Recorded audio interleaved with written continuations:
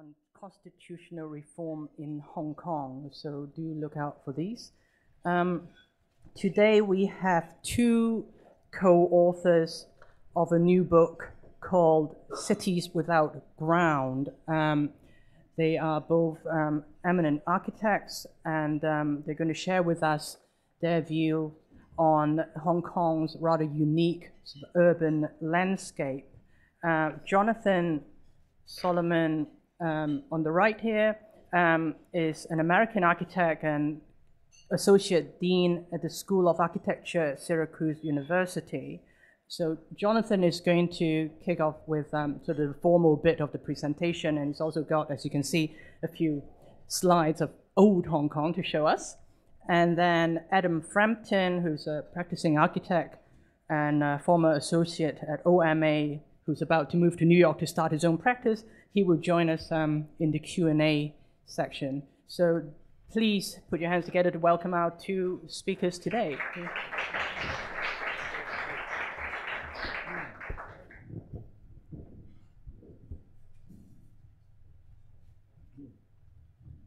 Good afternoon. Thank you, Enid. And I want to extend thanks on my and my co-authors' behalf to the FCC and also to our publisher, Oro Editions, who are here in the audience for their help in organizing this presentation. It's very exciting to be here in Hong Kong presenting the result of really almost 3 years of effort, research, writing, drawing, and ultimately publication of this book. The book is called A Hong Kong Guidebook, but it is not in a classic sense a guidebook. That is to say, I would not necessarily recommend it as a wayfinding device, although it could certainly be used as one. It's really intended more to be an exploration and a kind of explication of the unique urban logic and the kind of unique spatial forms that Hong Kong urbanism produces. I have a little bit of laryngitis, you can tell perhaps, so forgive me if I whisper a little bit into the microphone. I have here what is usually about a 50-minute presentation that I am extemporaneously reducing down to 20 minutes. So you'll forgive me if I speak a little bit from notes and a little bit not from notes. And Adam has promised to make some noise if I go over 25 minutes, although I don't expect it will be a problem. I'm speaking about Hong Kong to Hong Kongers, of course. So you all know the city's fantastic, remarkable history of growth from the 1960s onward, from scenes such as this to scenes such as this, where we see the city, a city that never had any excess ground, growing not onto unused grounds, but creating new ground on which to grow, steep slopes or land reclaimed from the sea. Your image of Hong Kong, even if you live here today, is likely something like this. Skyscrapers packed densely together, set between verdant mountains and a very busy harbor. But in fact,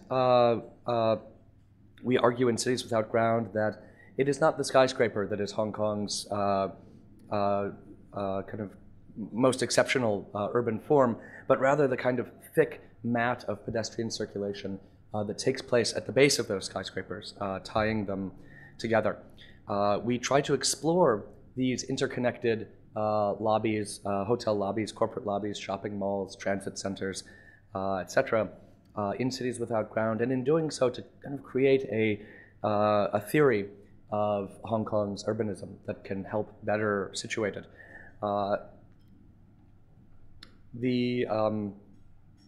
The city really is unlike any other city, even very dense ones. And that struck me and my co-authors very early on in our time here. But we were particularly frustrated, I would say, at the kind of invisibility of its true order.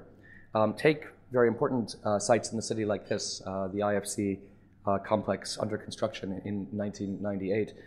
You all know, of course, what a central urban node the IFC is, with multiple different pathways from many different transportation nodes all converging in this, of course, is, forgive me, I have only one pointer.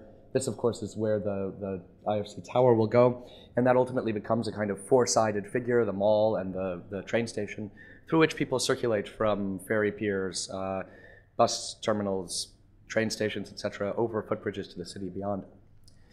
But we don't really have, as I said, we don't have a way of visualizing the way that network connects into other networks in the city. This is the Hong Kong Guidebook, which you can buy at any 7-Eleven or Circle K. It's based on the famous A to Z map of London, which was famously compiled in the 1930s by an amateur, Phyllis Pearsall, who simply walked through the city of London taking notes and drawing. London and other ground-based cities can be understood in two dimensions by walking around streets, squares, intersections, etc. But Hong Kong, as evidenced, I think, clearly in conditions such as this, simply cannot. Its three-dimensionality precludes it. If this woman looks confused, it may be because north on this map is pointing down, but it's probably also, which doesn't help, it's probably also because she's trying to find her way from the Central and Mid-Levels escalator where she is to the ferry piers here. And while this map, which is put up by the Central and Western District Council, does a fairly good job of illustrating the kind of global connectivity of the network of interconnected footbridges that bind the district together, leaves critical parts unmapped, such as the IFC, which appears as a kind of undifferentiated magenta blob at the bottom of the map. In fact, of course, the IFC does have an order, and a very clear one, and one that is mapped very precisely, in fact, by the mall itself. So, again, you're probably aware that every shopping mall in Hong Kong, more or less, publishes its own little guidebook to itself, some of them quite sophisticated graphically. In the case of the IFC, we have a very nice, highly detailed representation of how a pedestrian might circulate around, what shops that pedestrian might encounter, where there might be footbridges or elevators or escalators. However, this map is limited because it doesn't show any connectivity. It doesn't show, for instance, that there's a train terminal, Hong Kong Station, below the kind of vertical plane of the drawing. Now, of course, the MTR also publishes maps to itself and does a fairly better job of explaining three-dimensional connectivity, largely through this technique of kind of stretching the map, the three-dimensional drawing a little bit so you can peer inside without breaking apart those escalators, so you can still read the continuity. But we don't see that there is an enormous shopping mall and a corporate lobby and an international hotel over here, and we don't see that we can follow this path to Central Station and all of the various exits to the towers and other programs in Central. You are all Hong Kongers, but I'll still illustrate a little bit some of the issue here. So let's say we're arriving at this atrocious, outscaled, faux Edwardian mockery of the former Central Star Ferry piers. We disembark, and the first thing we do is we cross this long footbridge erected by the Highways Department to bring us over the construction site of the new Central waterfront. We then pass kind of briefly through the corner of the General Post Office and cross a footbridge into the IFC Mall, a kind of sanitized, global, generic, high-end shopping interior complete with perfumed air, highly reflective surfaces, private security guards, etc. Passing out of the IFC Mall, we again enter a kind of network of footbridges operated by the Highways Department, which, of course, if you are on a Sunday, you will find partially occupied by the city's foreign domestic worker population. We cross again a footbridge that is owned by the Highways Department but maintained by Hong Kong Land into a semi-open deck in Worldwide House that serves as a kind of impromptu food court, over another footbridge to a shopping mall branded by Emporio Armani. over another footbridge into the lobby of Alexandra House, corporate tower, over another footbridge into yet another generic global high-end shopping environment in Landmark Mall, over another footbridge into the Standard Chartered Bank building, over another footbridge and up what is essentially the ridge of a colonial-era retaining wall, Battery Path, leading behind St. John's Cathedral to Chung Kong Garden, which, despite its kind of overall pleasantness and verdure, is a complete fabrication. Those rocky outcroppings are concrete shaped to look like rock. It has artificial watercourses, etc., and is built over a parking garage. Our innovation in Cities Without Ground was simply to represent all of these spaces in the continuity in which they are actually experienced, undifferentiated by lines of ownership, differentiations between interior or exterior, differentiations between public and private, etc. We adopted the simple format of the stretched axonometric drawing, which we borrowed from the MTR. And then we set off for some fairly rigorous footwork. By limiting ourselves to drawing only those spaces that are accessible to pedestrians, we were able to conduct all of our research firsthand or by examining publicly available documentation, such as the shopping mall guides or exit path diagrams near elevator cores, etc. In the case of the IFC and, of course, Exchange Square, we see the mall now as, try to do this without hitting Adam in the side of the face with my laser pointer. We see the mall as a kind of four-sided figure here at the heart of a nexus of pathways that connect transit spaces and other programs together. We also are able to observe a kind of fascinating and unique culture developing, which we try to illustrate by labeling the activities that we encountered over many years of passing through these spaces within or around them. So amateur musicians perform on the exterior footbridges while professional pianists are playing in the IFC Mall. Knockoff goods are being sold mere meters from boutiques that are carrying the real thing. Professionals, tourists, expat bankers, foreign domestic workers, local commuters, etc., all converge. In Cities Without Ground, we map 35 such sites throughout the city. In Mongkok East, for example, a footbridge from Mongkok Station leads here through Mongkok East, the commuter rail station, to the, I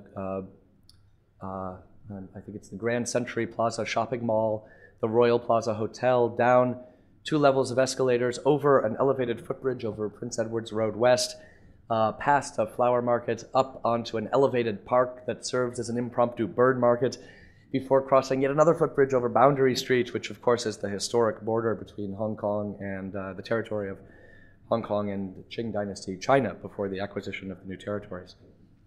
In Lam Tin, suburban kind of suburban transit hub built over the expressway, excuse me, below Sceneway Gardens here, is connected to older housing estates on the hill through 8 stories of escalators and 2 private shopping malls, Sceneway Plaza and the Kai Tin Shopping Center. You can also, of course, make the journey on 122 steps outdoors, and when we visited, there was one lone granny slowly walking up those steps. Hong Kong is neither the result of comprehensive top-down planning, nor is it the result of purely bottom-up, informal solution finding. This image, we think, this is of the old, this is the old post office on Connaught Road and, forgive me, Pedder Street, torn down in the 1970s, shown just as the sort of surrounding footbridges are starting to penetrate it. We think this image illustrates very nicely the some of the ways in which those two forces, the top-down planning and the kind of bottom-up solution finding in the city, collaborate to produce a very unique urban form. Let me give this footbridge as an example. This is Chater Road in 1965. The bridge is joining Prince's Building with the Mandarin Hotel, and two properties both owned by Hong Kong Land. It's hard to, and of course in the distance there, sorry, you can see the old Hong Kong Club through here, which was torn down and replaced by a lovely Harry Seidler skyscraper. It's hard to see this bridge as anything other than a kind of opportunistic attempt to maximize profits for the developer, right? It's a kind of a one-off. Even though, of course, the elevated deck, if there are any architects or planners in the room, elevated decks have a kind of modernist pedigree, and figures like Colin Buchanan and his book Traffic in Towns had significant influence on Hong Kong planners at the time. This bridge, it's hard to see this bridge as part of any larger plan. It's simply an attempt by the developer to bring the wealthy tourists directly into the elevated shopping deck and maximize profits. However, the technique, the network proves valuable. It proves to work. In other words, the developer can lease that elevated space at rents that are as high as, if not higher, than their ground floor spaces. And people start to realize they can commute more easily. They don't have to wait for traffic lights. They can kind of move through buildings as more and more are connected on a kind of bit-by-bit basis. And by the early 1980s, the Hong Kong government says, well, hey, this is a great idea. We should get involved as well. And it's hard to see this network of footbridges, which is erected by the Highways Department, this is Connaught Road in 1982, as anything other than a top-down attempt by the Hong Kong government to ease the movement of commuters from ferry piers on one side of the newly expanded roadway to the city on the other. But the resulting complex, as I suggested earlier, falls into neither of these top-down or bottom-up categories. Highways Department owns bridges, private developers maintain many of them, and of course own the lobbies and shopping malls that they intersect. If either party shuts their portions down, the system ceases to function. The network is neither the product of abstract ideas nor the result of top-down planning or of kind of purely self-organizing systems. It's some new and combined thing. How much more time do I have? How am I doing? I've lost count. All right, let me go on to talk about two other examples of this phenomena, and then maybe we can take some questions and have some discussion.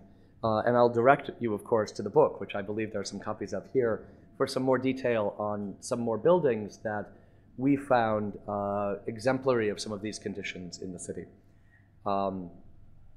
Let me suggest quickly two more examples of the kind of unique urbanism of Hong Kong. One, of course, is the Central and Mid-Levels escalator, envisaged by the Highways Department as a kind of traffic reliever, as a way of reducing the traffic on roads. It, of course, had unexpected effects after its construction. It's shown here shortly after it opened in 1994. The escalator, of course, by making the hillside of what had been a kind of sleepy neighborhood behind Central more accessible, transformed it into a premier entertainment district and brought new congestion, actually increasing pedestrian traffic, and of course, raising land values. There are now a series of escalators being considered in the territory, many of them on the west side of Hong Kong Island, several of them already constructed. I was just on Center Streets the other day. The conversation now around these escalators is not a top-down conversation of the government seeking to mitigate traffic, but a bottom-up conversation of local districts who either landowners generally, developers who want to see the gentrifying effects of the Central and Mid-Levels escalator, and again, generally local residents who feel that they're threatened by those same effects and who don't want to see that kind of gentrification. Okay, secondly, and perhaps a less well-known example, a favorite of mine, are the expresscalators in Times Square over in Causeway Bay. Many of you remember perhaps that Times Square used to be an atrium mall built on the North American model, 9-story high atrium with a kind of switchback escalator system that circulated you past as many shops as possible. This, in Hong Kong's kind of hyper shopping environment, proved ineffective, insufficient to move people up to the higher levels in the food courts, etc. So that void, that kind of emptiness, got filled by these sort of skip-stop express escalators, which spiral up from the ground floor and allow you to kind of hop from one to the other, shaving, nearly 120 seconds off of that journey, but apparently worth the tremendous expense of bringing them in. The express escalators, I liken them to kind of paths that get tread on a campus quad in the grass when students cut the kind of shortcut from one door to another, which generally would wear down the lawn, and then the college will come in and see this, and they'll pave them over and create a path. Similarly, there was clearly a line of desire. Hong Kongers desired to move faster informally up to the top of the shopping mall, and that line got formalized by this, by the imposition of the express escalators. This is a kind of an example in microcosm of what occurs at a larger scale in the city. We have a little more material in the book, and we look specifically at some Hong Kong buildings. I think I'll just mention them by name here and then wrap up. One of them is Shun Tak Center, all buildings from the early 1980s, more or less, that fall out of the city's mainstream architectural narrative, but are nonetheless exceptional. One is Shun Tak Center in Sheung Wan, on the site of the Macau Ferry, a building which wonderfully illustrates the lack of a kind of stable ground in the city, but the kind of hyper-connectivity between transit modes that the city espouses. The other is Queensway Plaza, recently renovated shopping mall built over the Admiralty train station. A peculiar building form, a kind of windowless, solid one-story podium without a tower, dropped in the middle of what should be a void between 6 buildings built on top of the MTR station. And then finally, the Lockhart Road Municipal Services Building, early example of the kind of combined wet market and community center in Hong Kong neighborhoods.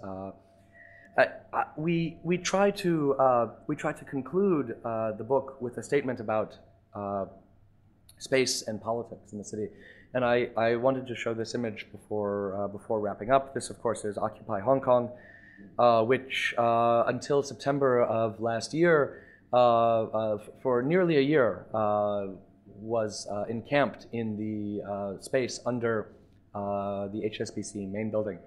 Of course, in New York, in Zuccotti Park, the Occupy Wall Street movement was in the space adjacent to Global Capital. In Hong Kong, the Occupy movement was literally under the space of Global Capital, or within the space of Global Capital. The very week that this encampment was cleared, protests against the imposition of national education in secondary school curricula occupied the footbridges surrounding the new government headquarters at Tamar. This and other moments in the city in which the kind of residual spaces, the shopping malls, the atria, the footbridges of the city get occupied not just for mundane activities, kind of quotidian activities, but for political activities, demonstrates the viability in Hong Kong of this network as a public space, or a space of public occupation. So with that, I'll wrap up, and we'll have some time for conversation. Thank you. Thanks, Jonathan. You're welcome. You know what? I'm actually going to go back to that view rather than reveal my my notes. All right. Right. If you want to, join us here, turn your mics on. Let's start a Q&A. I can see a hand there. Edith, can she have the mic, please? This is more of a suggestion Sure. than a question. When I first arrived in Hong Kong, one of my colleagues showed me how to navigate the walkways and reduce a trip of about, I don't know, probably hours getting across from Central to Admiralty to a few minutes. Now, the suggestion is that you quickly patent an app on this with GPS navigation tools for people to get around the city, and not just the central part, but these outline, the new towns and other areas that you've also so kindly mapped for us. Is that doable, gentlemen? I'll bring that up with my publisher. Next question. Okay, I saw that hand first. Gentleman at the back, please. John Home 5216. First of all, I'd like to say that I was in the company that operated Times Square, and one of the reasons why those travelators are bypassing floors is, on my own admittance, a short provision of lifts originally. So really you couldn't get people up and down in time, and you couldn't add more lifts at that time. But in fact, if you look at Times Square today, there are more lifts. Some cargo lifts have been turned into big, big lifts. And these things arose out of absolute necessity. Really, that's a clarification for you. The other thing which I really wanted to ask is that I know it seems to be outside the scope of what you talked about today, but to us who are living here, and I've been a long-term resident here, of what we call this world city of ours, it seems to be totally devoid of open space in terms of green grass, lawn areas.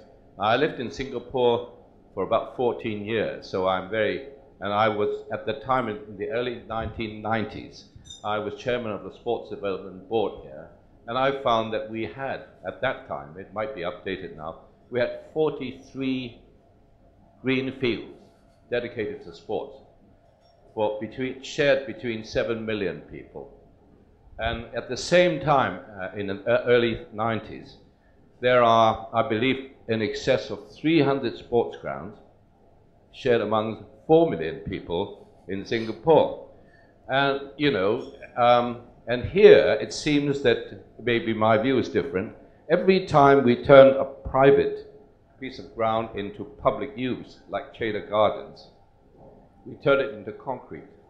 Now, to me, in every world city, you've got to have a park in the middle of a city. Central Park, Bois de Boulogne, Hyde Park, wherever you go, there is one. Hong Kong, it seems to be nowhere for office workers to run their dogs around, have a sandwich over lunch, and so on and so forth.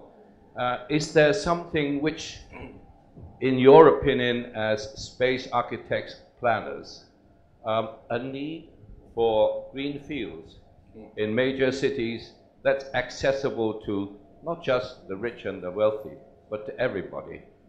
I was actually very much a part of the Hong Kong Cricket Club. And the government took it back and say it's got to be dedicated for public use because we can't have a big ground right next to the China Bank building to the use of only 400 members playing a stupid game of cricket, British sport, you know. So we eventually lost and gave back to the government.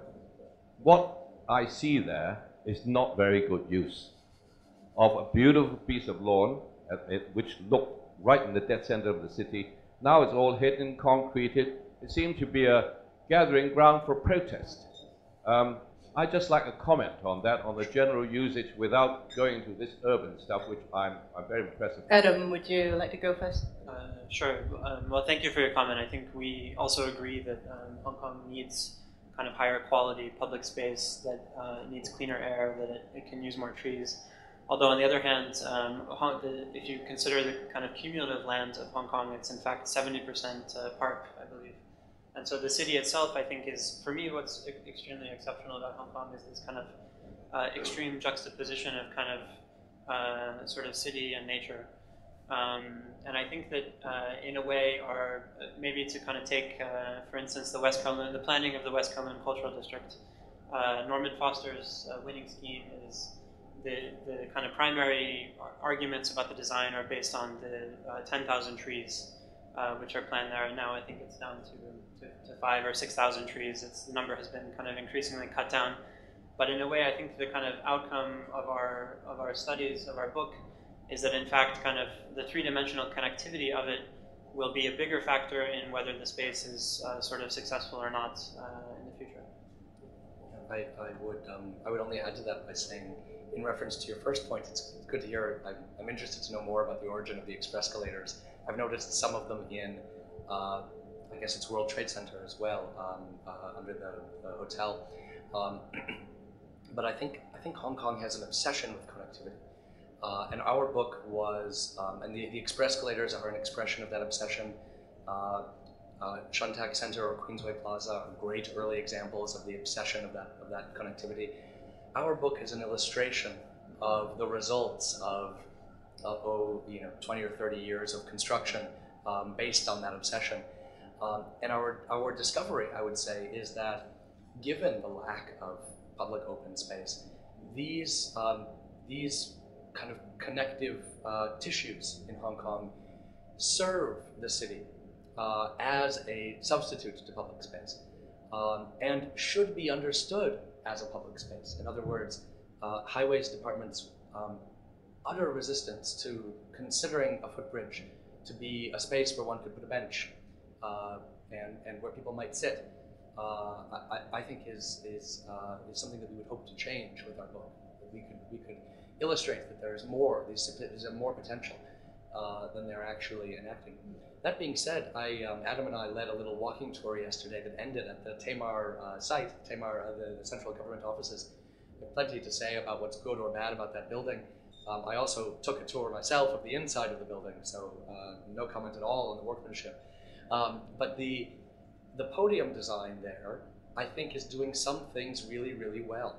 I think the idea of bringing the lawn down to the waterfront, of creating softer pedestrian connections with the waterfront, of mitigating to some degree the effects of that terrible road going along the water.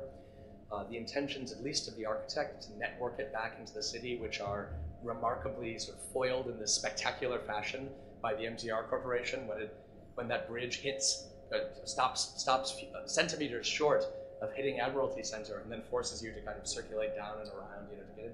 So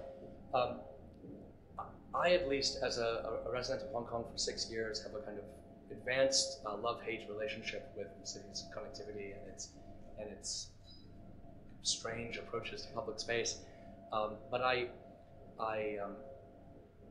don't disagree with you that the city needs more green space and more open space. Although I do suggest that what we do have is in itself valuable and interesting. Next question.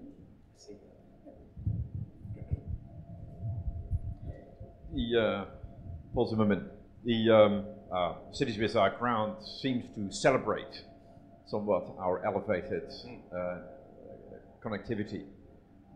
But I think that we can also see, we can see good things of it. People are willing to make detours and being forced to make elevation changes when it rains. But otherwise, we all like to be on the land that God has created, which is our real ground. I mean, cities without ground suggest we have no ground, but I believe that the rain finds the ground and God has created the ground and all people know where the ground is. It's our most public space. And isn't that the celebration of it?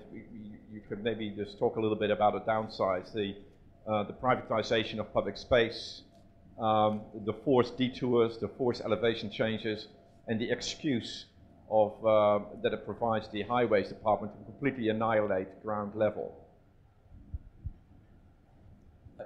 Jonathan promised to deflect all the hard questions to me. So. Specifically Paul's question.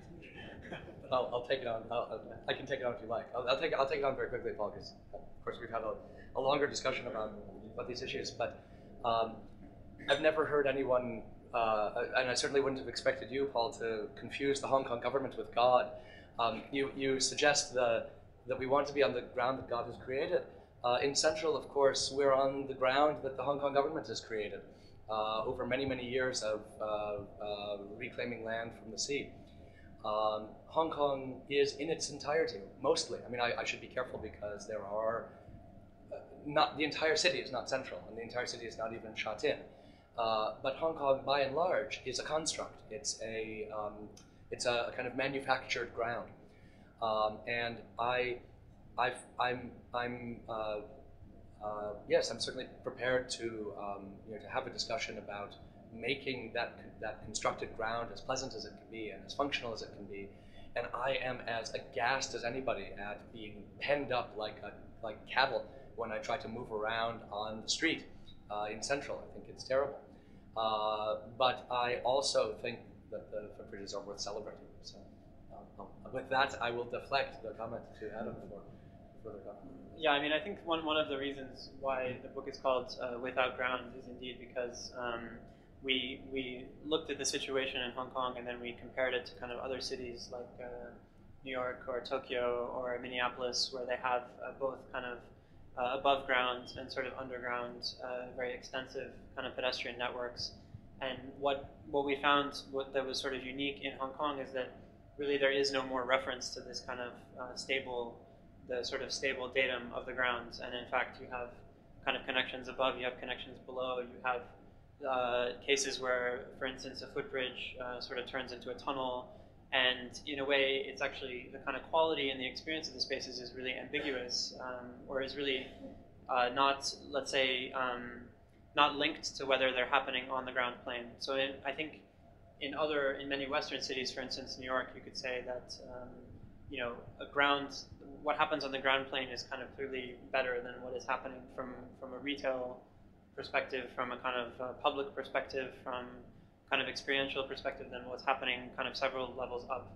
In Hong Kong, I think that's really not the case, and we can create, if we consider them kind of all equal, we can then start to imagine that they are all sort of have as a kind of a public dimension, etc.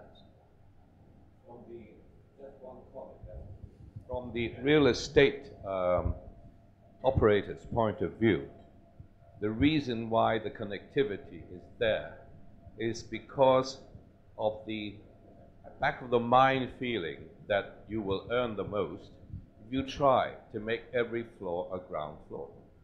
You know what I'm saying? Sure. So you've got this multi-story thing. I could tell you a story in Tsuen Wan many years ago. The Wharf Group built a 14-story building that lifted containers to every level. So you've got this door-to-door idea. So pervades through the entire mindset. That gentleman over there.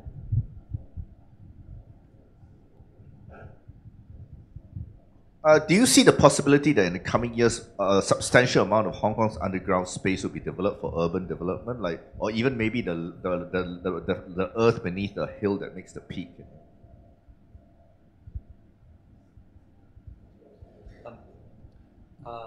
Yes, the whole rock cavern conversation. I mean, this is not my expertise. Can you put a waste treatment facility in a rock cavern or other large infrastructural thing?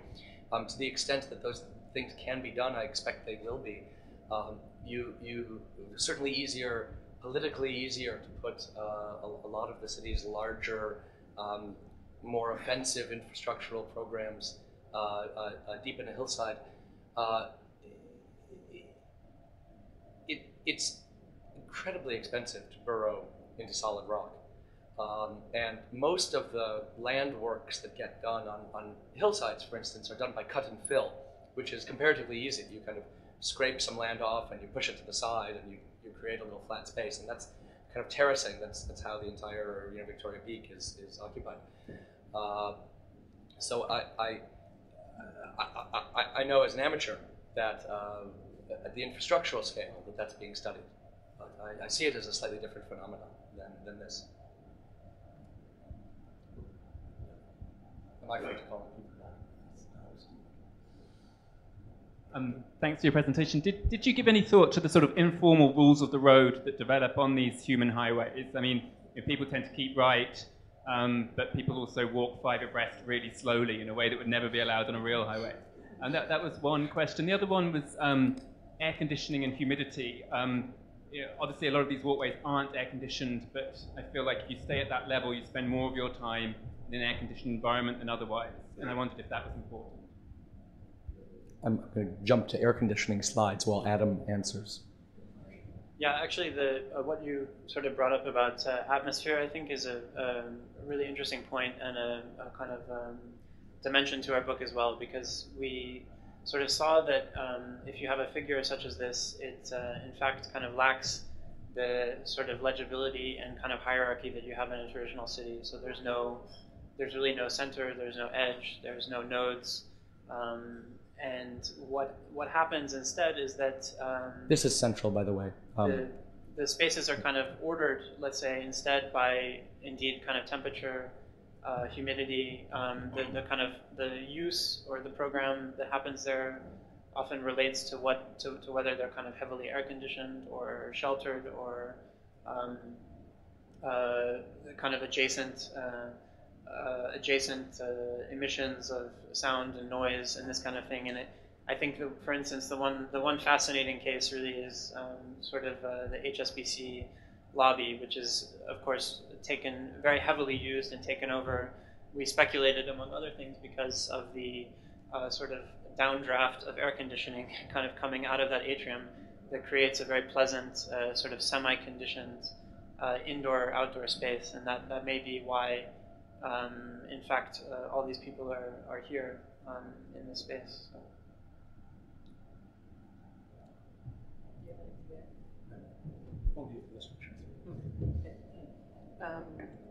We have time for 2 more questions, so that gentleman first, and then... Alex McMillan. I guess I have quite a simple question, which is, do you think that this kind of connectivity or the way that Hong Kong has ended up being designed is good? Is it a good thing? And then secondly, do you think that other cities will sort of follow suit later and we're just ahead, or is Hong Kong just unusual? I can take it, yeah.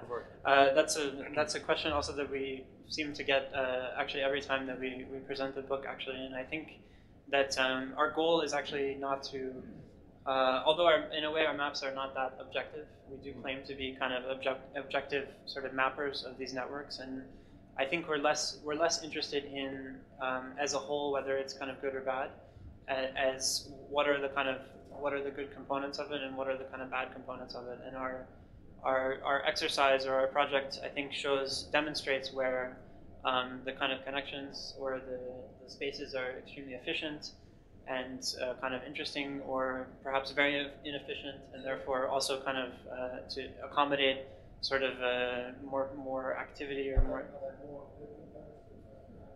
Well, I think it's not, in a way, it's if you step back to the assumption that in Hong Kong we live in a certain amount of density where that enables kind of 90% of people to take public transportation to work, the Cities Without Ground is simply a kind of outcome of that, and it's in fact the only way to make that work. So we could have a kind of city that looks like many others in the world, and it could perhaps have more parks and trees and wide boulevards, but everyone would also have to therefore drive to work, perhaps. The reason the good question is hard, I think, for us particularly, is that it suggests a kind of moral reading, to the city.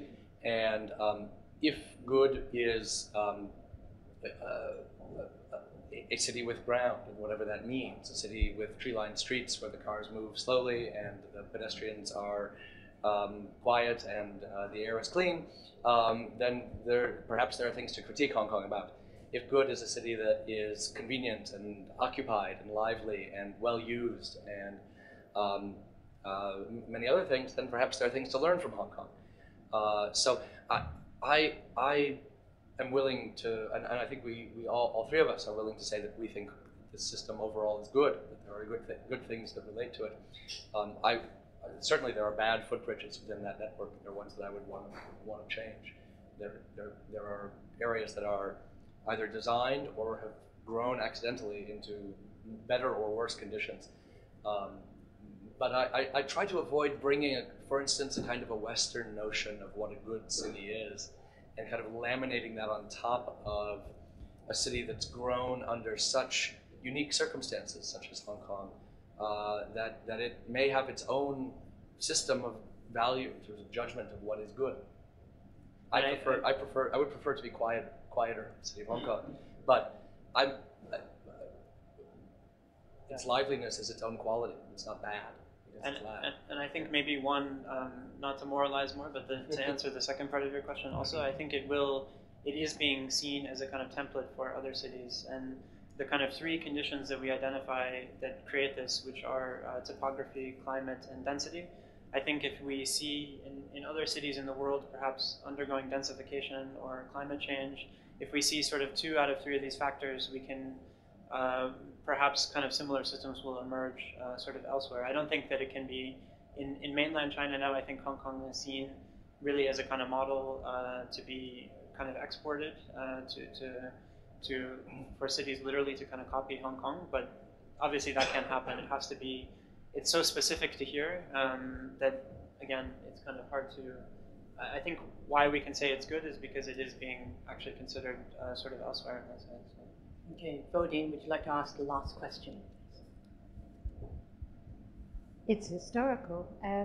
You've talked about some of the early footbridges and so on, and how they were both top-down and bottom-up approaches, and how it's created its own beautiful chaos. But which was the first, and why? Was it a private initiative? Was it a government initiative? Exactly, historically, where would you place it? I have to be careful because there may be an actual historian in the room who could correct me. I'm researching Hong Kong Land. Oh, I see. Okay. Well, it's my understanding that the Chater Road footbridge was the first private interior bridge linking 2 private properties over a public street. There is an earlier footbridge, literally an extra stairs that lead up to an open deck that crosses a street in Causeway Bay from 61, I think. But I can look up the reference where I found that for you. But I'm willing to be corrected. I think that's the first pedestrian walkway. But that was a Highways Department bridge. It didn't link to properties. It simply got you across the street. Right. You're welcome. Great. I'm afraid we've run out of time. As Jonathan mentioned, there are quite a few copies of Cities Without Ground for sale just out there, which they will both be very happy to sign for you. So please join me in thanking our 2 wonderful speakers today, and hope to see you again soon. Thank you.